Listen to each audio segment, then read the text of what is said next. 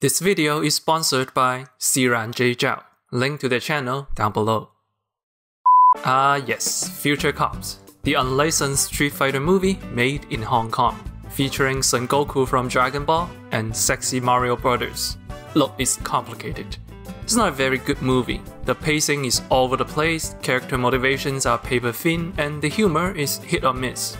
Yet, despite being a cheap cash-in from 90s Hong Kong cinema, this movie is generally well-liked by the cult movie community. Behind this film is writer-director-producer Wang Jing, the Schlockmeister of Hong Kong cinema, certainly a controversial figure. But just like this movie, Wang Jing's filmmaking is generally well-liked and well-received, despite his propensity for quantity over quality. Love him or hate him, Wang Jing was, at one time, the backbone of Hong Kong cinema, keeping everyone employed and keeping the film industry alive through sheer productivity and marketability. And to do that, Wang Jing has to make his movie quickly and cheaply. That means Future Cops is the perfect case study for indie filmmakers who have no money and time. So today, let's dive into this schlocky mess and see how the master himself wrote this movie quickly, how he managed to keep the cost low, and maybe even appreciate the filmmaking techniques behind this unassuming director. Wang Jing, he might just be more of an artist than you think.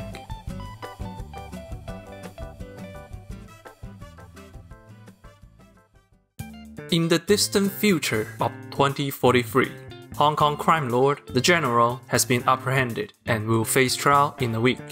To save the boss, Kent, Tai King, and Toyota travel back to the year 1993 to assassinate the young judge before he can take office. And our hero, the Future Cops, T-Man, Broomhead, and Sing follow suit. Those are the real character names, by the way. Yes, they are all knockoff Street Fighter characters. But the story also sounds vaguely familiar, doesn't it? That's right, Terminator 2, released 2 years prior to this movie and was a massive hit in Hong Kong. This is the primary way Wang Jing manages to write so quickly, by borrowing ideas. Bad guys holding students hostage in a school? Fight Back to School 2, released a year prior. A coward student being bullied? A reference to Doraemon, with matching character names. Even the opening action scene starts with a Star Wars shot. There is a reference to Super Mario World, Hong Kong horse racing, and football, which is also popular in Hong Kong. Wang Jing is this pop culture sponge, absorbing everything he sees and applying them to his works. By using these pre-existing elements, the amount of creative work needed is drastically cut down. The premise and the characters are pre-baked. All he needed to do is link them together and tell a cohesive story. And that is where Wang Jing's genius comes in. I talked about the worst Chinese movie on this channel before, Pure Hearts Into Chinese Showbiz. In that movie, virtually everything is a trope. Sugar mama, suicide, gang violence, sexual bribery. But in that movie, every trope element remains just that, a trope. In Future Cops, these tropes are full-fledged stories. The Future Cops from a dystopia finds love in present day. The main character being bullied leads to him fighting back with the help of the Future Cops, in turn leads to him being prideful and cocky, causing him to break up with his love. They are cliché stories, but are stories nonetheless. This means Wang Jing doesn't just absorb the media, he studies them, digests them. He knows very well what makes these tropes work. Indeed, Wang Jing is known to be a massive cinephile. The only reason all these tropes are pop culture stuff is because they serve as a selling point. Street Fighter meets Dragon Ball meets Mario. Who wouldn't want to watch that? But when he lets loose, that's when we get a chance to peek into his mind and realize how vast his cinematic knowledge is.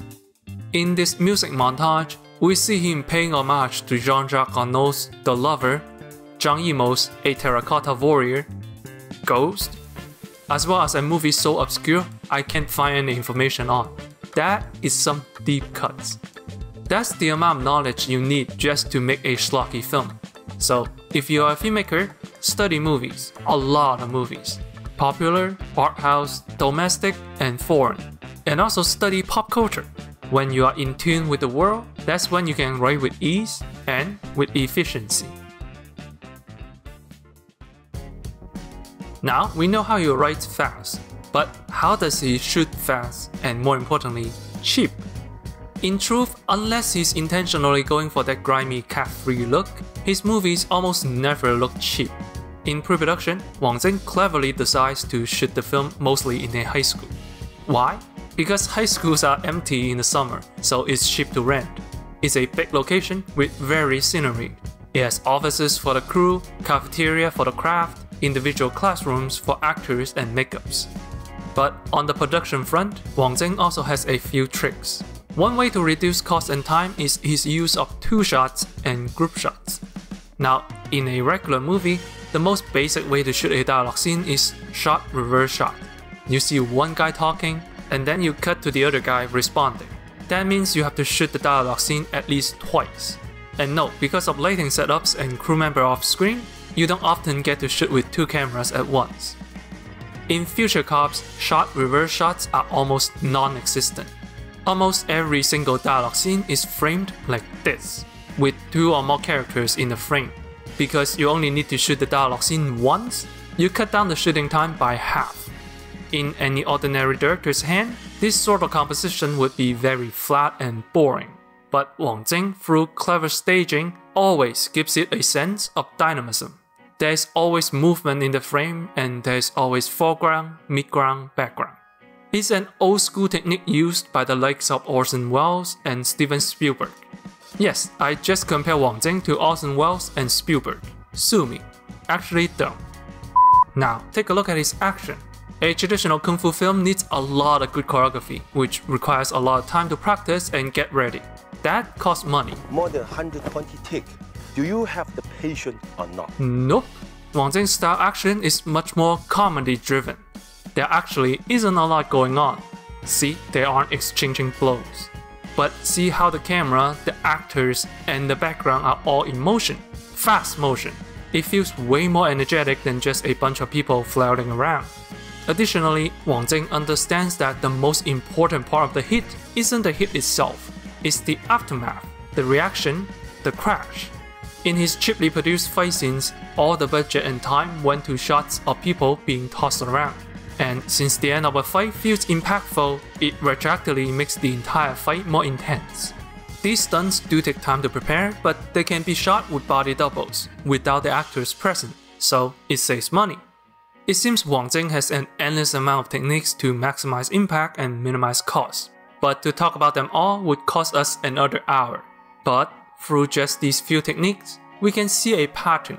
When faced time and financial limitation, Wang Jing's solution isn't to cheap out, but to find an alternate solution. There may be less resources allocated to his movie, but there is just as much effort into making it presentable. Now we come to the chapter in which we have to confront the reality that Schlockmeister Wang Jing has always been a solid filmmaker. The opening scene of the film is actually really fun, despite in reality it is really small in scale, just one car and a bunch of static extras on wires. But it feels big. A lot of the shots are at a low angle, looking up at the scene, making everything seem bigger.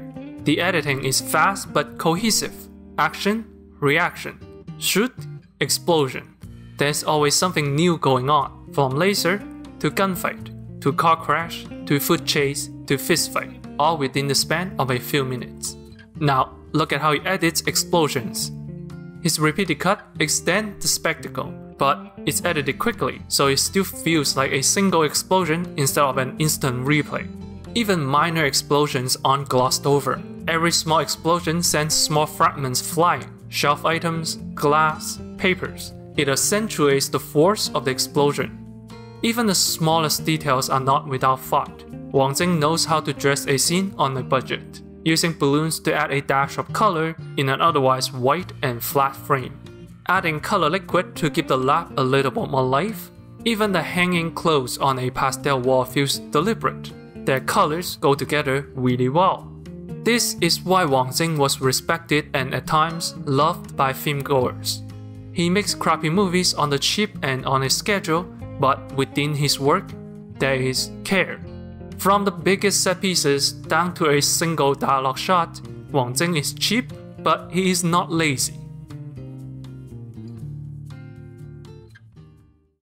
So, do I like this movie? Heck no, but I think you should still watch it. The movie opens with a self-deprecating joke, a poster featuring Fight Back to School Part 90 from producer Wang Jingjing. Clearly, Wang Jing is self-aware through all this. He knew what he was making, and he nevertheless put his best into it. And that alone is worthy of study. We have seen other filmmakers with limitations. Nakwana IGG produces war epics in a ghetto in Uganda. And despite all the limitations, his films are loved and praised. Kevin Smith made Clerks inside a convenience store, and blockbuster master Christopher Nolan's debut film has a budget of $6,000. That's why you should watch Future Cops and a lot of other Wang Jing movies. We all have limitations. How you deal with it will determine the quality of your work. Besides, it is still the best Street Fighter movie to date.